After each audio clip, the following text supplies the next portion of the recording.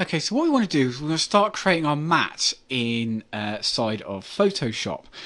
So what I've done here is I've basically just opened up the TIFF file that we've rendered out from Maya. And we want to use this as a guide now for actually producing our mat. Now, what we want to do is, in order for us to be able to kind of, what we want to be able to do is see these lines through our mat. So what we want to do is we want to be producing the mat on layers below this, and then just see the lines on top of it. So what we're going to do is set this layer, or set this to multiply, okay? The blend mode to multiply, okay? And I'll come back to that and just demonstrate and sort of talk you through what's happening there in a moment, okay? Now what I want to do is let's bring in some elements. Let's bring in a simple element here and just show you how to kind of align that. So if I go into my photos, I'm going to go into the wall and just bring in this picture of the wall here. So I'm just going to drag that in here. Okay. Now it's a raw image, so it will ask me to kind of, if I want to correct the white balance or do anything with it. I'm going to accept it as it is. Okay, and what I want to do is actually really, I'd like to put on a layer below, but that it hasn't actually done that for me. But what I can do is obviously initially kind of put this as the sort of size this. Now when I initially size it, what I want to do is I want to avoid, I want to try and avoid doing any, let's have a look. So, yeah. I want to avoid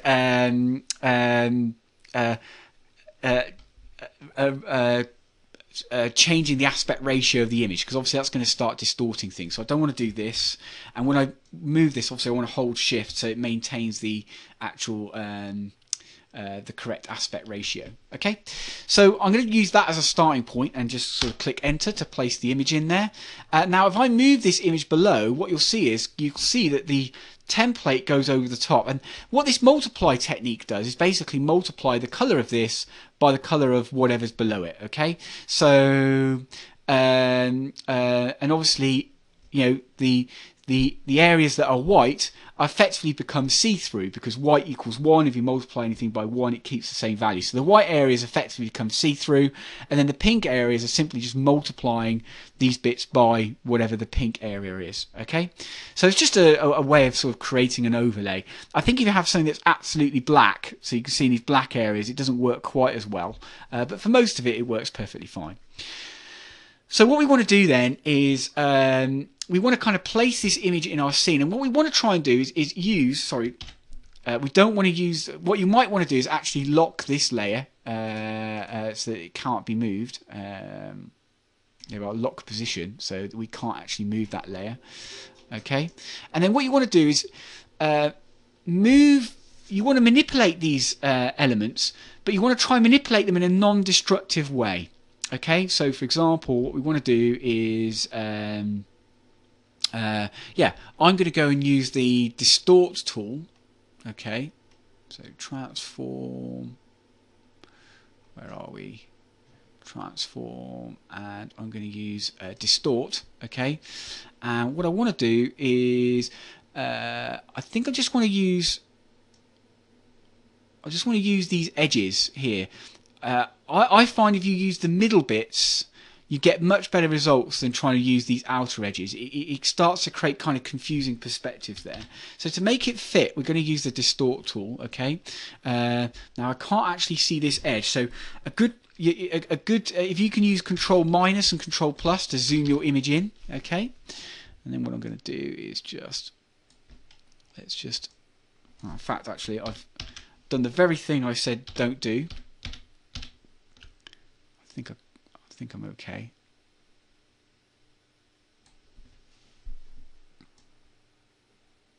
In fact, I'll tell you what I'm going to do. I'm going to escape that, and I'm going to just do the distort again.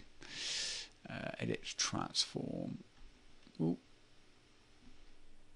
Here we go. Distort. Okay.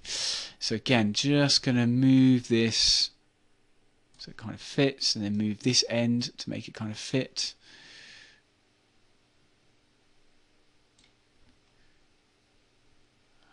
I think it needs to be a touch bigger. That's not far off now. Here we go.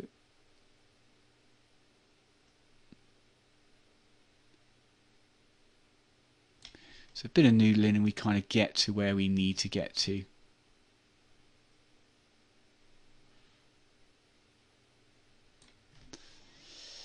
So I look.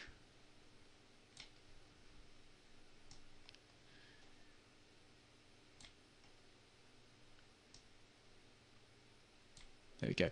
So I'm going to have, obviously I could spend a lot more time placing this, but I'm fine with that, okay? And so what you want to do is try and place it using a kind of non-destructive approach, okay? And at the moment it's treating this as a smart image, and that's fine, and that's nice because it keeps a link to the original image. However, at some point we want to rasterize this so that we can then actually start applying a mask to it, because I believe we can't really mask this layer. Layer mask. Reveal all. Oh, maybe we can. Okay. So what I want to do is my next step is I don't want this entire photograph on my map. The only bit I want is where the wall is. Okay. So I'm just going to use my polygon selection tool and I'm going to just zoom in a bit here. Okay. And I'm just going to create a rough selection. Again, you could do this. I'm just going to do it roughly for the purposes of this demonstration, but we'll just grab that here. Come back to here. In fact, actually, I really want it there. I might just adjust what I'm doing in a moment. Okay, and there we go. Okay, and then what I want to do is create a mask. So rather than what I could do is invert this selection and then delete everything, but then that's destructive. It means I haven't got those bits in case I want it later. You know, I might want to expand this wall up here. I might want to kind of, you know, make some adjustments, put in part of this pavement if I wanted to. So a good approach is just to create a mask. So again, you're not actually destroying the image in any way. You're just using a mask. Okay. So here we are. I'm going to just go. I'm just going to go reveal. Sorry, I want to go reveal selection. Okay. So I've now created a mask, and that's revealing our selection here. And then obviously, what I'd like to do is kind of use some clone and patch techniques to kind of cover these areas if I wanted to. So yeah, that I might just try that out. So again, what I'm going to do is I'm just going to select an area to clone. So I'm going to take this area. In fact, what I might do, I'll just backspace that. I'm going to take this area here, and you can see I'm trying to sort of copy the kind of shape of the bricks here when I'm doing my selection. I'm just going to go Control C, Control V. And that wasn't quite what I wanted. That's because I actually got my mask selected here, so I want to make sure my picture's selected. Control C, Control V. And then what I can do is obviously just move this and use it to kind of create a patch. And I just need to kind of scale this up. So I'm just going to use if I go Control T, that allows me to do a transform on here. So I'm going to go and zoom this up. So hopefully it will sort of start fitting this size here. You can see that we're kind of creating a patch here. What I might want to do as well is on my selection, what I've done is on the with the polygon tool selected. If I just select my polygon tool again, so it's going to go. I'm just going to escape this move for the moment.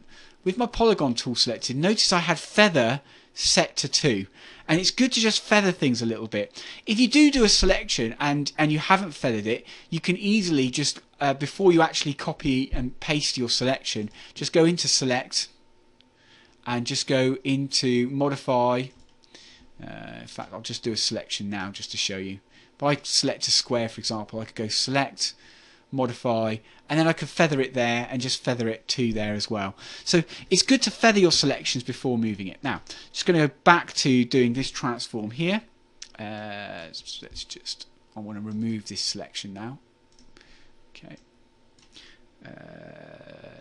Let's Control T to do a transform, and all I want to do is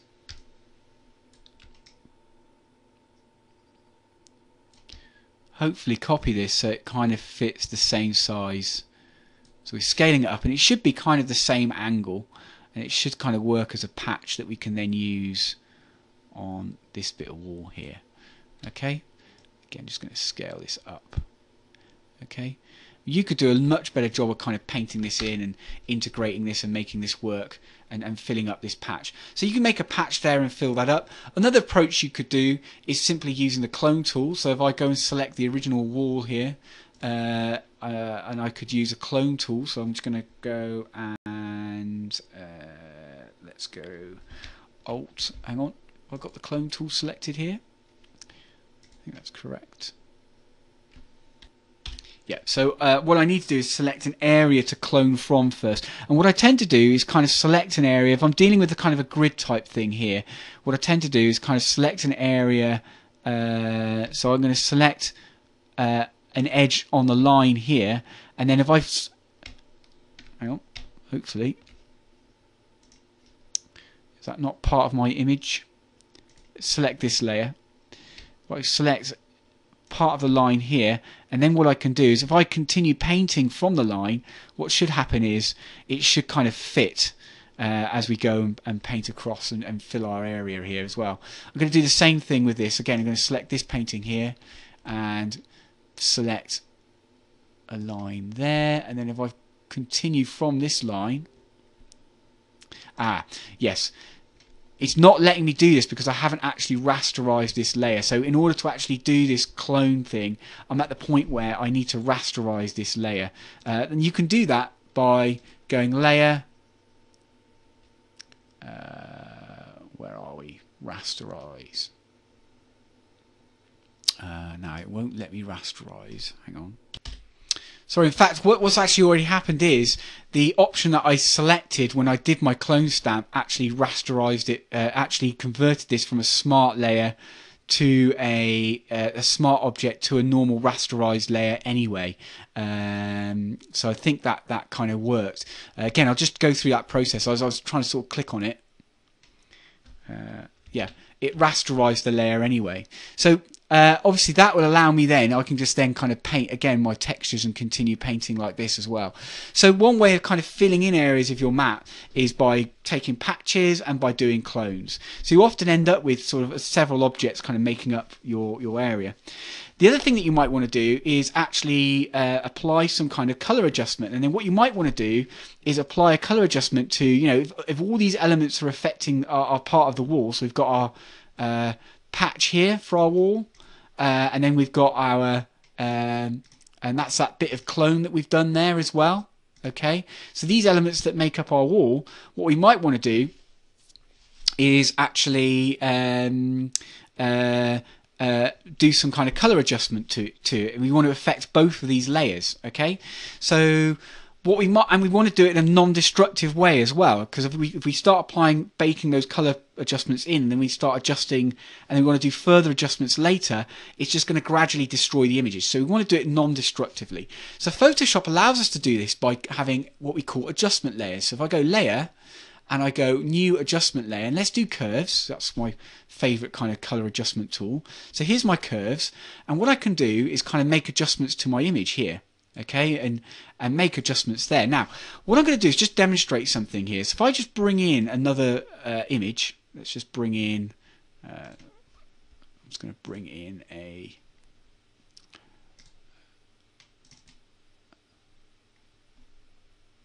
let's just bring in this picture here. Click OK.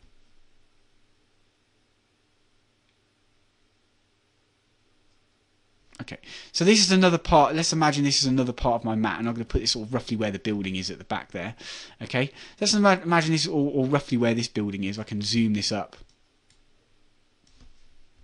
Here we go. Okay,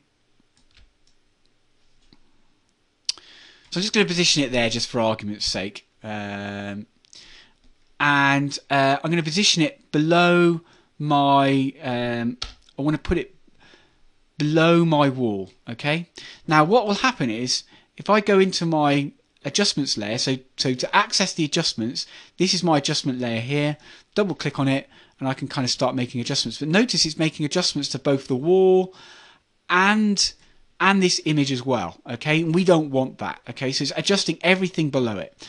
So actually what we can do is we can actually put a mask on there. In fact, you can see it's already got a mask there. It's just that everything's in the mask. So the white area is the bit affected, and the black area is the area that isn't. So because it's all white, the whole image is being affected. But you can actually apply a mask and tell it where you want it to actually apply that adjustment. Now, we've already got a mask. We've got one here. So all we need to do is go Alt and drag that to there and click yes, replace mask layer.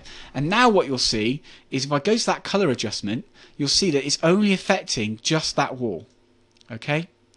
So that's how you can kind of integrate things together. So using those sort of techniques, those non-destructive techniques that I've shown you, what we can then do is put all these elements together here. So I've put all these elements to here, using this wireframe as a guide to kind of help us kind of make those adjustments. One thing I would mention is when you're dealing with things like, you've got this wall here, which is kind of which is like one surface. Sometimes what you might want to do is where you've got something that's kind of two surfaces, like this building here. So I think that's this layer here. Yes, okay. What you might want to do is do a transformation on only part of the image. So let's imagine you want to do the distort transformation. You want to just distort this side, this part of the image here, this edge of the building to fit this edge, and then do a separate distort for this side of the building to fit this edge of the wireframe. That's not a problem. All you've got to do is simply grab, so hang on, select the part of the image you want to distort, which is in this case is this bit here. Select that part, and then what you want to do is, if you then do your edit image, transform, and then go distort, you'll see that we're able to distort this part of the building, okay, without affecting the rest of the building. So if you're trying to align things, it might be you just want to select one part of it and distort it, and Photoshop will allow you to do that. Okay, so this is our kind of initial mat that we're going to use, and the next session we're going to project this onto our model. The one thing I would say as well, just before we go, is you want to keep your Photoshop file organized. You probably want to do it a lot better than what I've done here, but you can see that I've labeled things here like bridge. So I've got the bridge here. Hang on, I just want to enter that. I've got the bridge here. Okay, I've got the road. So labeling things up and grouping things is very useful. And obviously this bridge here is actually made up of lots and lots of patches as well, and all of those are inside that group. Again, the wall has got patches on it, okay, and various things that I'm doing there, so I'll get rid of that. So it kind of groups things together as well. So grouping and naming and organizing things is very important, otherwise you will get lost with what the mat's doing, especially if you're doing other work and coming back to this sometime later.